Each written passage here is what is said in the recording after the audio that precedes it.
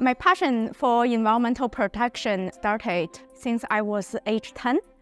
I was watching a documentary about deforestation and industrial farming, and it left a lifelong impact. After graduating the university, I joined the banking sector, but I still feel really unfulfilled. I did a research to find out what happened to my recycling. The outcome of that research was extremely underwhelming and heartbroken. It's actually just packaged up, dumped in a landfill or courtyard in another country. One of the challenge is a manual sorting process. So that actually is where the Danu Robotics come from. I thought, wow, we have technology in hand, we can make a change.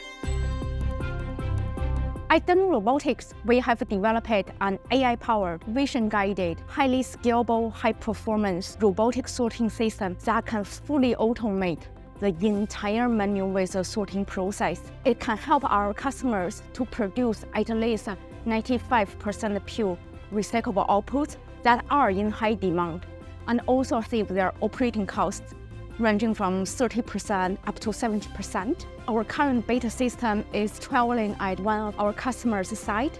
It's performing really well. Our system is far more productive, cheaper, and greener.